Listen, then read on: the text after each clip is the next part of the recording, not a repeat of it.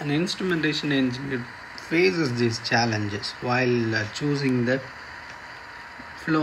correct flow meter for the application. The first challenge is the pipe size varies from mm to many meters in diameters. Number 2 is fluid temperature. Fluid temperature, it varies from absolute zero to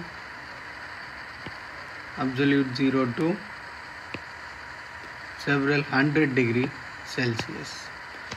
Next is pressure. Pressure varies from vacuum to thousands of bar. So this variation in fluid properties in applications has led to development of wide range of flow meters suited for a particular area.